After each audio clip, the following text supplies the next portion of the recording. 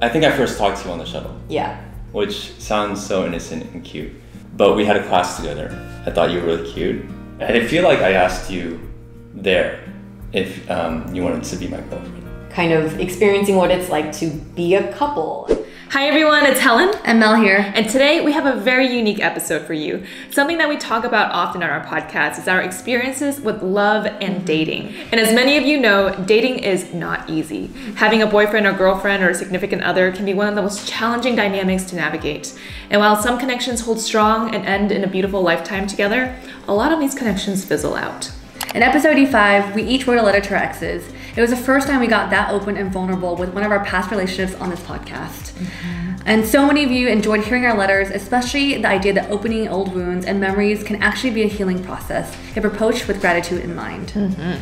Today, our girl Janet is taking this action one step further. She agreed to have an actual conversation with an ex. His name is Wesley Chan. We call him Wes, and their relationship was a meaningful one, though short-lived. He's also one of the co-founders of Wong Fu Productions and a good friend of ours. This will also be the first time that they reflect back on their college relationship together. The first time in 17 years. That's all we'll say for now. But we hope you enjoy this chat between two good friends, once lovers. I feel a little bit nervous. I think what we're going to talk about is a very long time ago for me. So in preparation, I tried to kind of like rethink and go back to some of those times. I don't know if I'm going to learn anything new today that I didn't know before, so that's a little nerve-wracking. Now that we're older and we've also been through a lot of other relationships, maybe we have new things to take away. I'm nervous. I'm nervous, but this has been on the table for a long time. There's not a lot of people that have sustained a relationship like Janet and I, so I'm grateful enough if I can share a little bit about it in a positive light, then why not?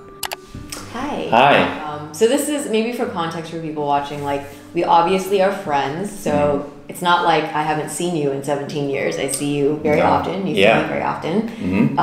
But we haven't really like talked about like our period of dating in college. That was a really long time ago. We share something really special, I think. Like we do have a deep friendship. That one time period we don't really go back to, not because we don't like it or anything. It was long ago, and we kind of closed the book on it in order to build a different type of foundation of a friendship, right? Yeah, I mean, I would hope so. Do you remember how we first met? My memory is very spotty. Like some things are very clear, and I'm ashamed to say some things are very blank. So we met on on UCSD shuttle, right? Yeah. Is that what you remember? I mean, mine precedes that a little bit because I pursued. Because you stalked me. Yeah. I think I first talked to you on the shuttle. Yeah. Which sounds so innocent and cute. But we had a class together. It was like 200 to 300? 300 at least. 300 people. Yeah, one of the bigger lecture halls. You always sat in the same place. And I always sat in the same place. And, you were in my eye line, and I thought you were really cute. So, we were in the same class, and, I see you every day. And this is like crazy to you because you don't... I didn't know. You had no idea. I always sat in the center, in the middle. And I was like super hyper focused on the teacher and the lecturer. And I was always on the right side, all the way to the side, so that I could like do this and fall asleep. Our first interaction was, it was coincidental, right? Because I was riding the shuttle with my roommate, and then there was no one else on the shuttle. And then on the next stop, you got on. You asked me how I did on the final. Oh, worst line ever. God. I think the time that we started hanging out together in person was when school restarted. It was also, so it was your first relationship. It was my first time dating someone where like I had my own space and you had your own space. So there was a lot of this like kind of experiencing what it's like to be a couple and like to cook dinner together and then to like sleep in the same bed together and things like that. And I think one night you'd walk down the street every time to get to class, and at night this light post would just cast this one like cone of light. And I feel like I asked you there if you wanted to be my girlfriend. I think, but... Is it sad that I don't remember? No, because it's not, because I'm not sure either. And it's sad because those moments you would expect to remember, right? Remember when I brought you boba? Yes, actually, so that's one of my favorite memories. That's probably like my earliest clear memory. So before the school year ended, but I was out with my friends getting boba, and I think I told you, I was like, hey, are you at your apartment? I want to drop something off. I show up and I was super nervous, but then that escalated like 100 times more, because when I walked in, you're like with all your I was in a studentmates. study group. A study group. I would literally walk in and there's like a crowd of people in the lobby, and I was like, I got your boba. And then when you left, all my roommates like, oh my god, it was me! Yeah, it was Boba Boy after that. That's right, you had the nickname of Boba Boy. Yeah. It wasn't a big deal, I feel like, you know, the fact that we were a couple, and I wish I made it a bigger deal. Because it was my first, I don't know if I made you feel special enough. I was just kind of going about life normally, but with you at certain moments. Like I remember you came to meet my parents. Yeah. So it still felt, there were like the formalities that you did, and we had like a Valentine's Day dinner where I remember you had like a really big final project due, and I was like, we can do it another night, but you were like, no, let's go. So we went to get sushi in like downtown La Jolla. Yeah. So I didn't feel that way, but I appreciate that. But I think I was always second guessing because it was my first one. Like if you were doing things right. Yeah. And I think there was definitely an insecurity because you had been in one already, and I was constantly trying to like not make myself think about like, you know, what she expects based on that. You were a dancer. I mean, you still are a dancer, a very good dancer. Used to be. No. She downplays it. Okay, you were on the dance team, and then I became friends with the people on the dance team.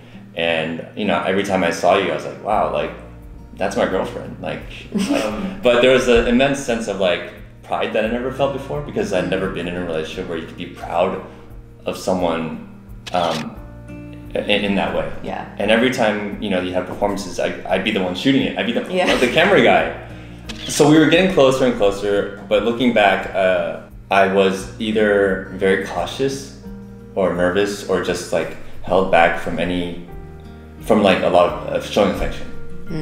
You know, we feel like we kind of jumped into this romantic dynamic where it was like following the butterflies in our stomach and everything, and then not really getting to know each other as people. Yeah. So, and then we became like girlfriend and boyfriend based off of kind of just those butterflies. Yeah. And I think that's kind of why ultimately we felt like we hit a point where once we started getting to know each other as people, like we weren't sure if we were the most like compatible, I guess, or like something kind of fizzled.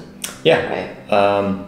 Like the dust settles, the butterflies settle, they land, the butterflies land, and then you reevaluate what the relationship is. When the butterflies settle, it doesn't mean you're less attracted. It just means you actually have a better idea of what you need and what the other person needs. Right. I think.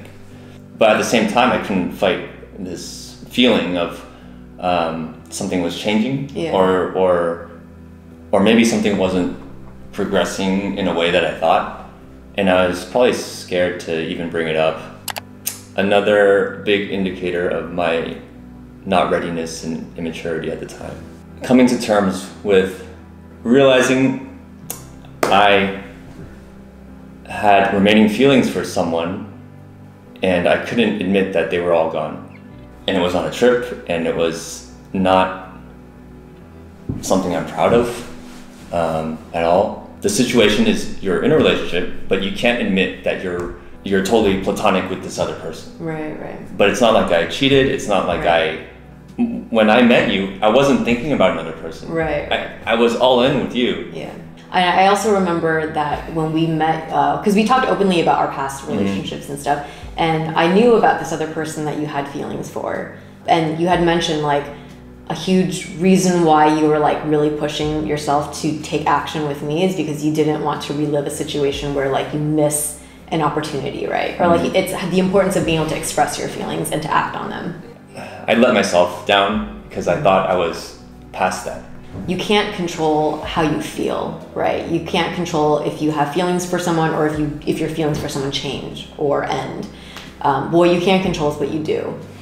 You shouldn't have had to experience that in that way on a trip. And yeah, I feel very disappointed. I can still remember that feeling. like on my end, I would much rather my partner admit it and like talk through or like address what they're feeling than to not, right? Because I think that does a lot more damage. As we addressed, we're already kind of like, we couldn't figure out why things weren't really like driving, because we were having conversations like about this even before the trip, I remember. Yeah, and I think the trip was something that we both thought, oh, this would be good, change of scenery. Yeah. And yeah, I guess it was a change. It was a change. Situations that feel emotionally heavy, I'm always like, it's okay, because I don't like anyone feeling pain, right? But what I've learned now, being a little older and also gone through other type of emotional situations, like that's not really healthy. Like I should let myself feel things, right? And I knew that you did not do anything malicious, and that in fact you were judging yourself for that situation. There was nothing you could have done action-wise differently, right? And so I would say I do want to be able to admit that it did hurt me, and that I should have been okay with admitting it to you. I didn't want to like overburden you because I knew you already felt bad. So I said it was okay. But the truth is it didn't feel okay at the time. Us ending was very separate from any feelings you might have with that person, because like our dynamic not working out was like, that situation was completely separate. I was like, we've kind of concluded we don't really work as a couple, right? And I remember telling you, like, I want you to not think that you ended this because you had feelings for someone else. That it ended because we realized we didn't. Well, basically what I'm saying, I feel like there was a point where I did understand, it was very clear to me that I had hurt you. Don't think that went over my head back then. I knew it didn't. I definitely knew that I had made a mistake and I had hurt you. So then, and that's the shame. Being able to face the reality of your feelings changing and someone else's feelings for you changing is a big thing you have to deal with. Yeah. So, but I do remember the conversation we had when you started to realize and process like what you were feeling. On the stairs. And that was in the stairwell. Was that at your brother's apartment? It was outside my brother's apartment. It was outside your brother's apartment. My memory from the staircase, I remember the fluorescent lighting that we both hate, the white, I think that everything was like kind of white gray, which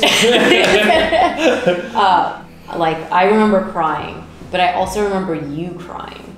And that was something that in hindsight now, like having had other challenging conversations about relationships, that I do appreciate, because to me it's a signal that you were deeply impacted and you were moved. By what we shared, and then when you were saying you reacted with guilt, it means that you felt like a huge sense of like respect and responsibility to have that react that way, right? About something that you didn't even do, but just that you were feeling. It hurt to let you down and let myself down. The relationship was a way for us to get to know each other as friends, and we kind of worked backwards. We said, let's go out, instead of saying, hey, let's be friends first. It's kind of like we ended it and we're like, all right, let's actually do the thing that we should have done first. Just getting to know each other. Yeah. I'm really, really grateful for what we have now. I don't want to say smooth transition into friendship, but it kind of just happened. I think we got to know each other, and then it took because it was like over the summer we got to know each other. Yeah. And then we started dating during the school year. And then we went on that trip during the winter, and then we broke up. It was short. And then we had, I don't know, maybe a couple more months of school, and then the summer vacation. So there was like kind of naturally built into the academic year a time apart. And then by the time we came back, it's like it's been a while, and we naturally had similar friends, so we were already kind of together. Yeah. And because it was smooth, kind of confirmed what we thought, which is like we can still have a friendship. Yeah. And we probably work better as friends. Almost like let's start over. With this new context. And I think because of the nature of our personalities being more like I don't like having beef with anyone, and I don't think you do either. If there's the opportunity to always be in each other's circles, we would rather it be like a positive, amiable relationship. So I think that's kind of a little bit of personality and a little bit of like circumstance. Yeah. I mean, Janet, you're still really attractive. But that's not all that matters. That is not all that matters. Because we've gotten to know each other better, we know what's better for ourselves. especially now that we're even older, and like I am at a place in my life where I know I'm looking for like a permanent partner. Yeah. And so it's like if we already established that, or like that we work really well as friends, and then this partner is not super ideal or whatever, then, well, thank you for joining me for this conversation today, Wes. Well, it takes two to convo. So thank you for being the other side of it. Yeah, and thank you to Melon and Elle for instigating this. This conversation, we would not have naturally come together to do this. I feel like we have leveled up our friendship in revisiting the past. Yeah. And like I keep saying, not a lot of people have a chance to do that in a positive way. Yeah. So I feel really lucky. Same. Thank you. Thank you. How many times can we say thank you? Thank you.